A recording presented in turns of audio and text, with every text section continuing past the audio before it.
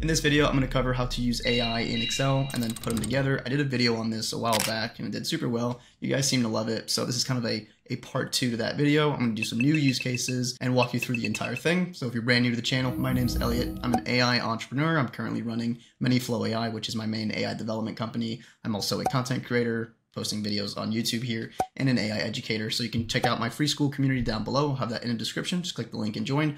And all the template and a little bit of code that's going to be involved in this video is all going to be available completely for free in my free Skool community. So check that out, download the stuff, work alongside with me, however you want to do it.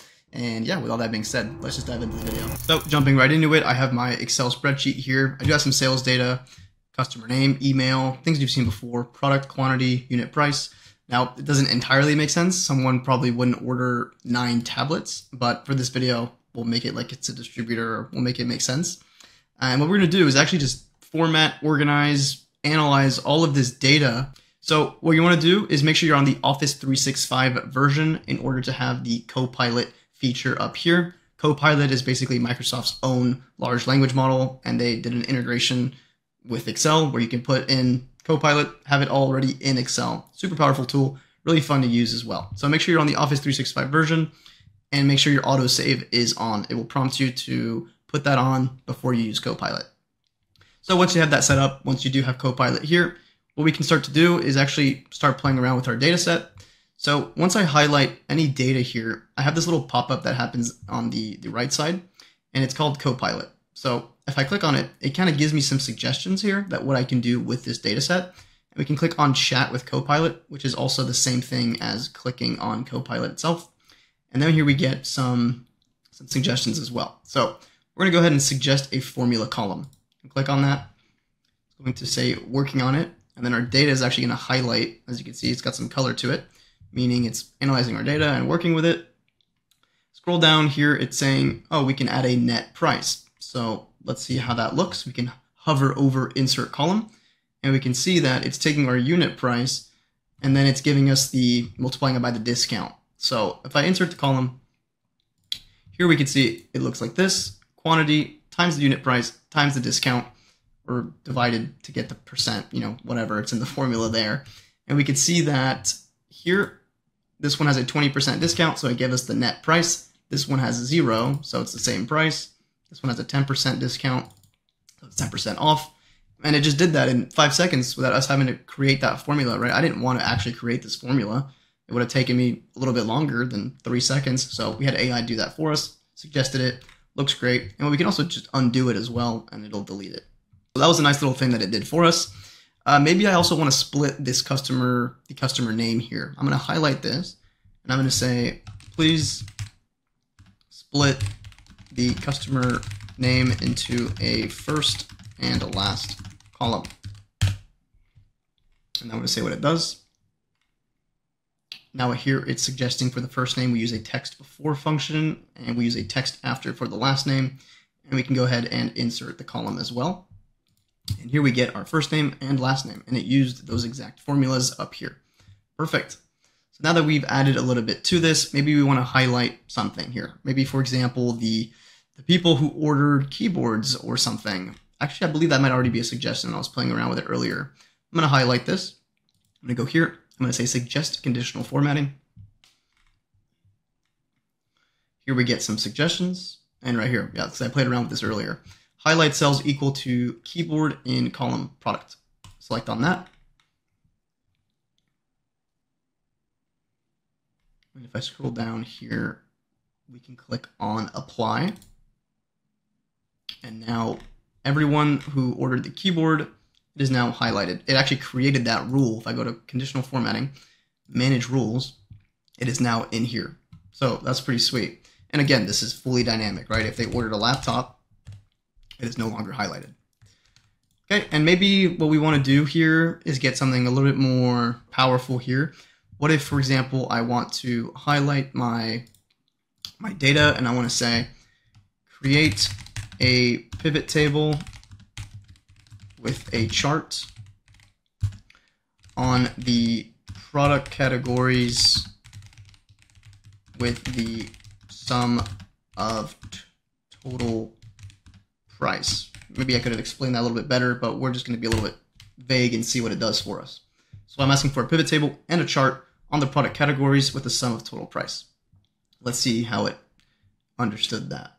Here is that chart. This is a pivot chart. It seemed that it did not do the pivot table. So I'm going to click add to new sheet here. Oh, it did right here. Perfect. That's exactly what I wanted.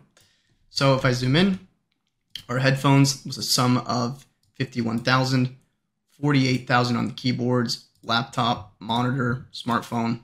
I did that perfectly. And then we have a nice chart to visualize it.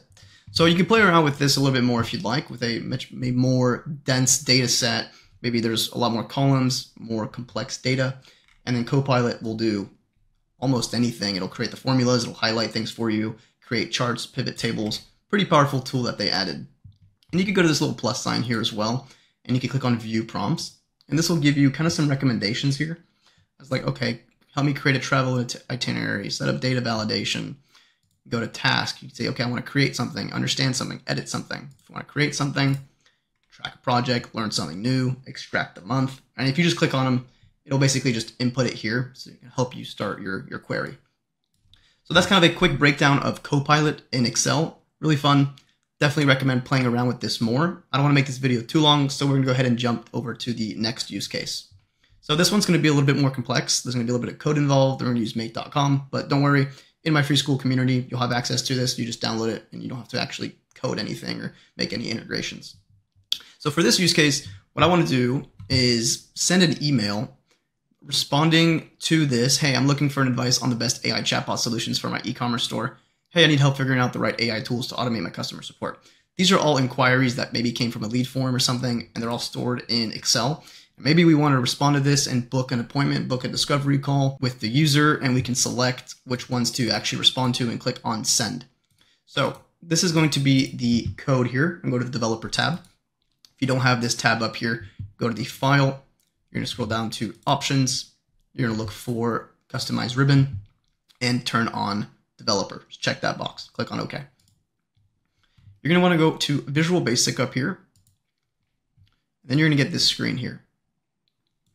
What I want to do, or what you're going to want to do, is right click, insert module. Once you have your module, you're going to want to paste in this code. You'll already have it if you download the worksheet.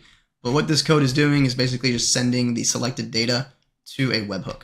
So the only thing that you are going to have to change here is the webhook URL, which is this right here. This is for my personal webhook. So make sure to change that to your webhook. So we're going to jump over to make.com here. I'm going to show you exactly how this works. So here's the make.com scenario. You'll be able to import this. You just go to the 3 lines here, click on import blueprint right here, and you'll have this entire scenario. So the first thing here is to get that webhook URL. So you just configure the webhook, copy address to clipboard, and that's what you're going to want to paste into the actual code here. You want to make sure to set it right here. So you put that there, and that's all you have to do for the code. Everything else is done. Now, if I actually right click and run this module only, and I go to Excel, I go ahead and select maybe these 2 values. And I did use my spam email here for everything because we're going to be sending out an email. So I'll receive everything. Click on send. It's going to say send to record successfully. I go back to make. You can see now that I have an output with 1 bundle and some data. And then here we can see these 2 collections here. So we have the first one, name, email, the customer question. Same thing here. We have these 2 collections in our array. Here what I did was set an iterator, and I gave it that data. The data here, I dragged it directly in here just to iterate, because as you can see, we have 2 collections. Well, right now it just shows us 1, but when you're running multiple and you're selecting multiple checkboxes and you want to send multiple people multiple emails at once, we want to make sure to iterate that so it can run 1, 2, 3, 4 times how many people we selected. So we put the iterator here, very simple, just put the array. Next is actually setting the times for the bookings. So I used a make.com function here, it's built in. This is to determine the start time. So we're looking at now, this is a built-in function taking the current date and time as of absolutely right now. And I'm just giving it this format here for the API. Then I'm taking that variable here and I'm referencing it right here.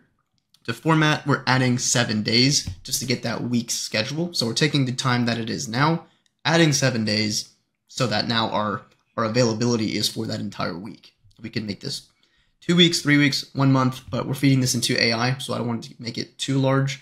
I want to make the payload rather small, I guess. So I just did it 7 weeks, or 7 days, sorry.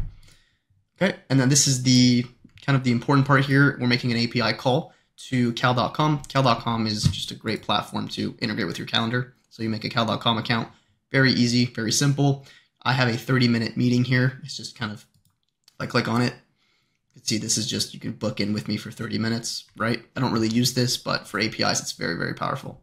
So we want to call this via API. So we go here. This is the endpoint we're calling.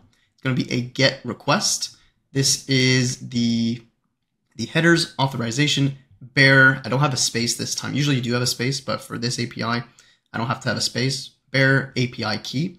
Now to get this key, we just go here. We go back to cal.com and go to settings.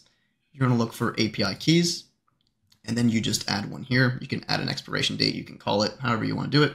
Click on save, and you're going to copy that key, and you're going to place it right after bear. And then you're not going to do this as a typical post request. You're not going to add a body type. This is going to be directly, strictly query string. So we type in start time like this, end time, event type ID, and event type slug. So for the start time and the end time, those are the two dates and times that I put in here, the start time and the end time. The event type ID, this ID here, it's very simple. You just go back, go to your meeting here, and you want to take in this ID from your URL, paste that in right here, and then you can just name this slug here. Click on save. And again, right, if I was just to run, let me run it real quick here. If I was just to run this webhook all the way to the HTTP request, I go ahead and go back to Excel, click on, let's just do one value, send, okay. We can see that I get this output here, data, and these are all the available time slots from the calendar that I picked. See, in everything here, we're feeding all of these availabilities to AI, and it'll find that correct time for us. So I'm going to reconnect this here. This is the prompt that I gave it. So you are an AI assistant that writes professional friendly emails to prospects to encourage them to book a consulting call. Here's the customer name. I dragged it from our iterator. Customer questions, here's what they said. Available times data. So I gave it that entire JSON string here. So it now has available to all the availabilities. Some rules for the email, make it 9 to 5. No weekends, weekdays only. Here's the data again. And then some output format, sign as Elliot. Okay, pretty straightforward. Save, and then I have a Gmail module here. Here's the email from our iterator. Subject, I just hard-coded this just to keep it simple. Thanks for reaching out. And the content is just the output from our OpenAI step. Cool, so let's just run this in full effect here. I'm gonna click on run. Go to Excel. Let's do these, let's just change it up. Let's do these last 3. Click on send. We can see make.com is running. Okay, perfect. Should go to 3 and 3. Cool. And now let's check our email. And here's the email that I just received. I just got 3 of them because we sent 3 to the same email. And hi, Emily, thank you for reaching out. I appreciate your message. We'd be happy to help you find the best AI transcription tool for your podcast production. To make sure we cover everything you need, I'd like to invite you to book a quick consulting call. Here are 3 weekdays, time slots available this week that fall between 9 to 5. Right? This is kind of extra. It's very AI-like, but that's just things that we can tweak in the prompt if we'd like. And the format isn't great either. These are all things that we would just change in the prompt itself. But you get the point, right? We get the 3 different availabilities, ask him to book, and then she can respond that way. So we were able to take Excel data like this, select the ones we want to send out, click on send, and then receive our emails. Thanks for making it till the end of the video. If you want to keep playing around with this, you can definitely use Copilot on your own data set. You can add some more make.com modules. There's a lot more that we could do with this. So again, there's going to be the code and the make scenario in my Skool community. So check that out if you want to keep playing with it. And so with that being said, I will see you all in the next video.